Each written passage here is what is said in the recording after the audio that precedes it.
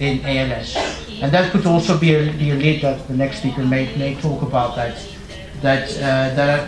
you could influence also the disease course by giving patients a higher calorie intake, so a higher diet with more calories in it. And there's some evidence for that actually works. So we also found that the fat intake was higher in patients before onset. And we also looked at physical activity. Maybe 2 minutes? Yeah? So that's also because of the Italian football players and the marathon runners and Bulgaria. We also looked in our patients and in a control group at lifetime history of physical activity in occupation, so whether you had a profession with more physical activity, in sports and hobbies.